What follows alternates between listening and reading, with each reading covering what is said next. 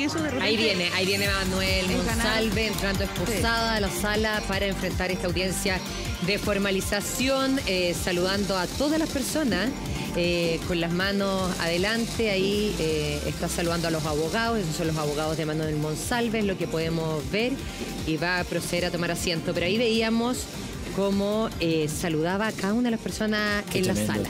Tremendo. Hace un mes era una de las autoridades más importantes del país, justamente e irónicamente en la defensa, en la prevención del delito. Era el zar en quien se confiaban las políticas públicas para evitar los delitos. Y hoy él es imputado por delitos muy severos, muy graves. A él lo tenemos ahora enfrentando la justicia y vamos a ver qué ocurre de ahora en más con esto que comienza. Bueno, yo quisiera completar la idea del secreto. Efectivamente, como digo, con una investigación secreta la defensa no puede conocer los antecedentes. De pronto es competir de forma desigual, ¿ya? Porque claro, si yo tengo toda la herramienta, no le doy espacio a la defensa para que pueda prepararse bien.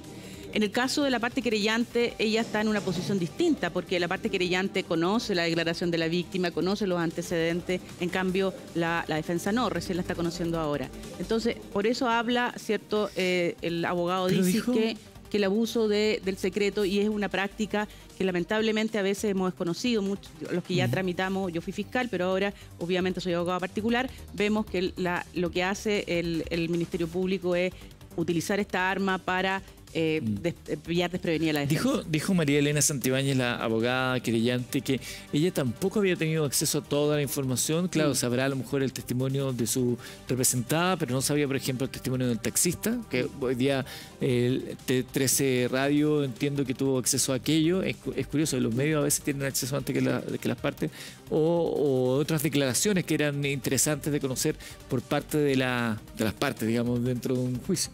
Sí, efectivamente la parte querellante tampoco debe haber tenido copia, pero como digo, aquí el que tiene que realmente fundar y rebatir lo que la Fiscalía va a decir es la defensa. Por lo tanto, es la defensa, el derecho a defensa, el que está garantizado a tener copia de los antecedentes y tener derecho a poder defenderse adecuadamente. Marisa, te quiero preguntar lo que va a suceder, lo que vamos a ver en los próximos minutos, pero a ver si podemos escuchar un poquito lo que está pasando en la audiencia.